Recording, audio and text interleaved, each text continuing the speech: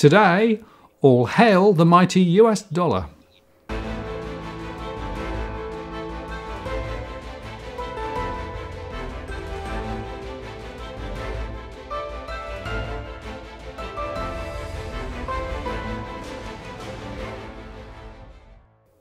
Hello again, it's Martin North from Digital Finance Analytics. Welcome to the latest posts covering finance and problem news with a distinctively Australian flavour. Today I'm joined again by Salvatore Babones. Hello, Salvatore. Hi, Martin. Thanks for having me back on the show. Great to have you once again. And at the end of the last show, you really dropped a couple of very interesting leading thoughts. I just had to follow up, right? So today we're going to talk about the US dollar, the great US dollar, all hail the US dollar. And perhaps also talk about it in the context of what's happening with digital currencies, and because the two things are a bit connected. But let's start with the US dollar. Cornerstone currency, been there for a long time, but potentially perhaps under a bit of pressure. Well, I think been there for 100 years. The US dollar has been the global currency ever since the transition during World War I between the dollar and the pound as the world's reserve currency. Of course, the United Kingdom went off the gold standard during World War I and really struggled to go back on the gold standard.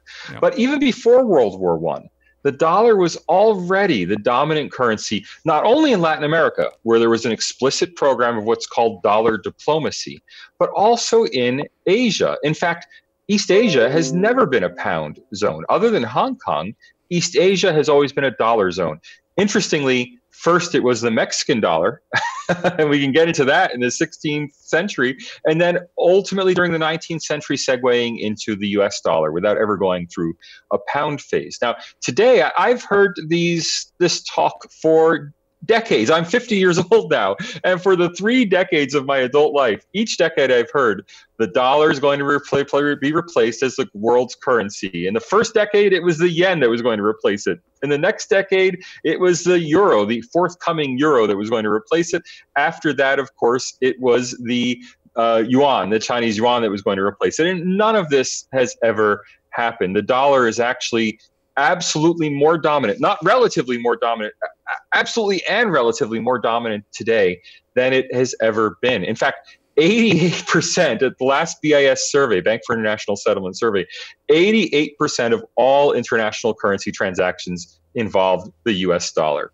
In effect, if you want to change Australian dollars into anything else, the bank's going to change it into US dollars first and then use that as a reference currency to change it into the other currency. Yes, and I guess the Fed's recent activity, which is not only supporting the financial system in the US, but extending those swap lines into other international central banks, illustrates the fact that the dollar is the underpinning of the Western financial system. Well, the Federal Reserve realized in 2008, 2009, during the global financial crisis, that it had to support not only American banks, but foreign central banks. Now, this has become very controversial in the United States because nothing in the legislation enabling the Federal Reserve says that they're there to support the European Central Bank.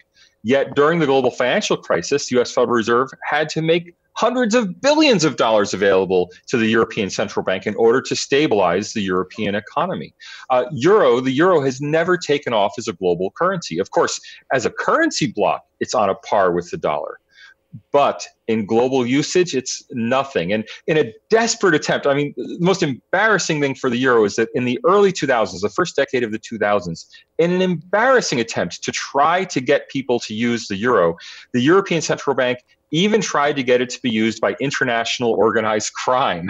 If you may remember the 500 euro note. Now, no one I know has ever seen a 500 euro note because who needs to carry 500 euros in your pocket? But their idea was, and of course they never said this in public, but the idea was that those suitcases of cash being held by organized crime, well, could they be converted from dollars to euros? A $100 note is much less value than a 500 euro note. And so instead of holding huge stacks of dollars, they could hold smaller stacks of euros.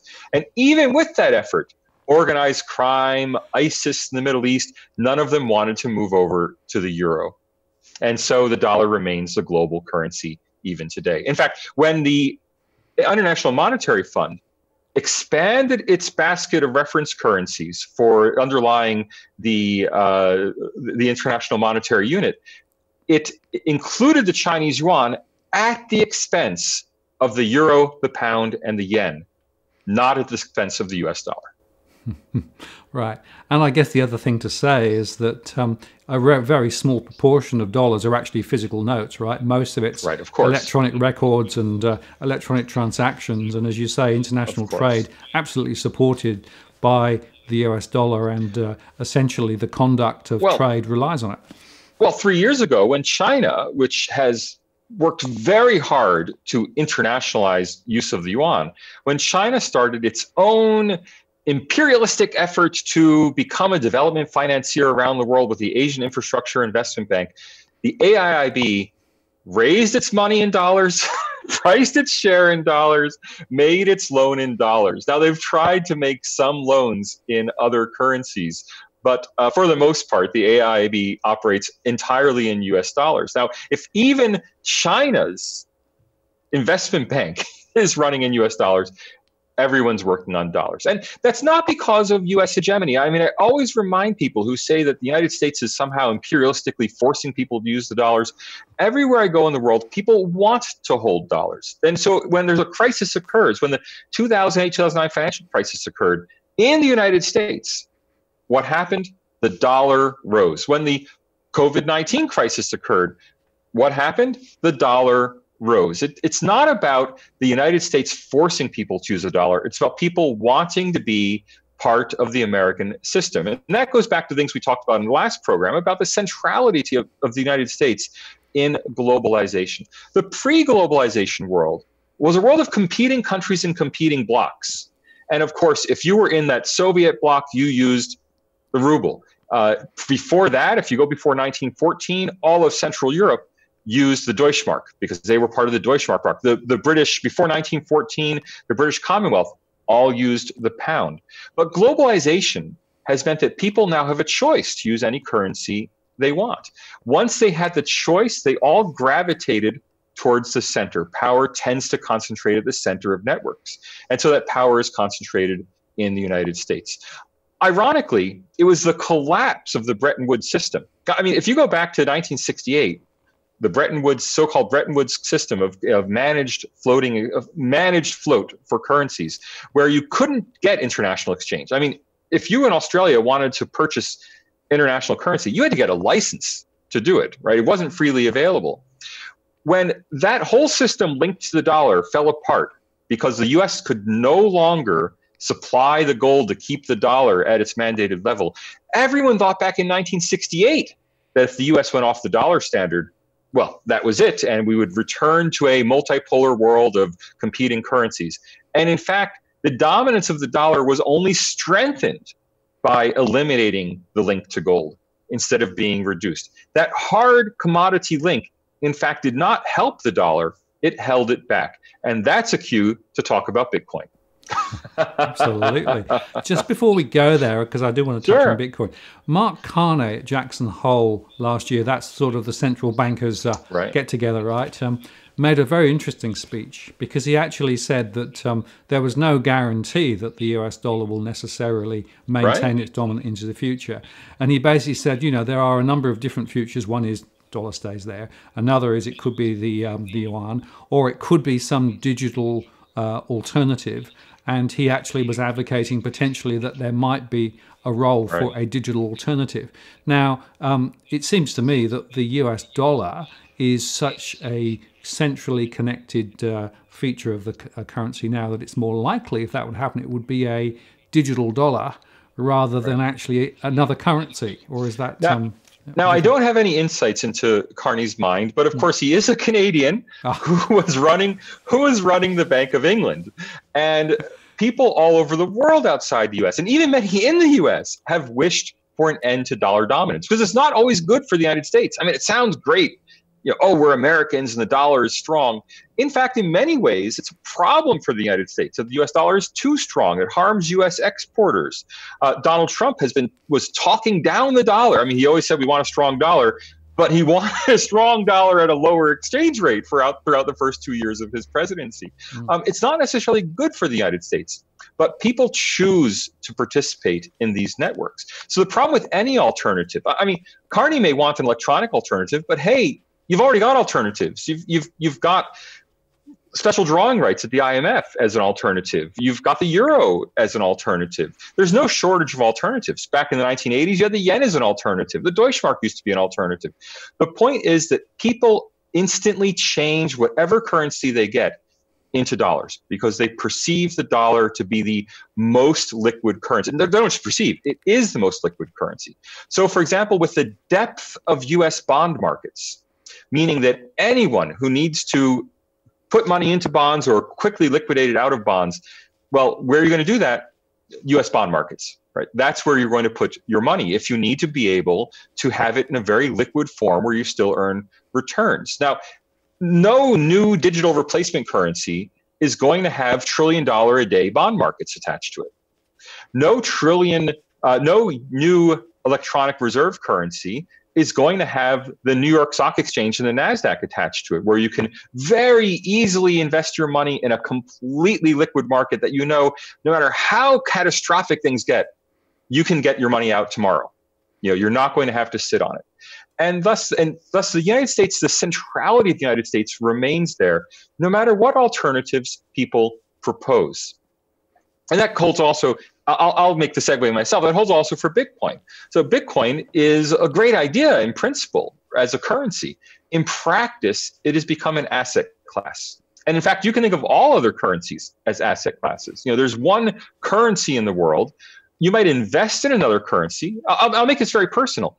I myself held my super fund, although it's held in Australia and denominated in Australian dollars, I held it mainly in US shares. When we had the crisis and share markets dropped, well, the Australian dollar dropped much more than the US dollar. So I temporarily moved my retirement savings into Australian shares because I invested them in the asset class, the Australian dollar. Now, of course, while I'm parking them in Australian dollar, I put them in the Australian Stock Exchange. But when the Australian dollar comes back up against the US dollar, I'll go back into the big markets. Because I don't want my retirement savings in this narrow little parochial market that is the Australian Stock Exchange. I want my retirement savings in Google, Microsoft, Amazon. And for that, I need to be in the New York markets. Now, my analysis at my little level for my tiny super fund is the same for everybody globally. And thus, not only is Bitcoin an asset class that is effectively denominated in dollars, but the entire Australian economy for everyone outside Australia is simply an asset class denominated in US dollars. And let's just be very clear. When you say an asset class, right, there is some perceived value to that particular set of assets, but it's always translated back to the benchmark US dollar. That's the critical point, isn't it? If you are a global investor, you're denominating your investments in dollars. Yep. And if you want to diversify investments, you might diversify by investing in gold, by investing in Bitcoin, by investing in Australian shares, by investing in Chinese shares. But you're not necessarily just investing in those various shares to take a position on those share markets. You're investing in those shares to take a position on those currencies. So in effect, those currencies for non-Australians, the Australian dollar, is in effect an asset class. That is, they might hold Australian dollars, hoping the Australian dollar will go up. Mm-hmm. Yeah, okay.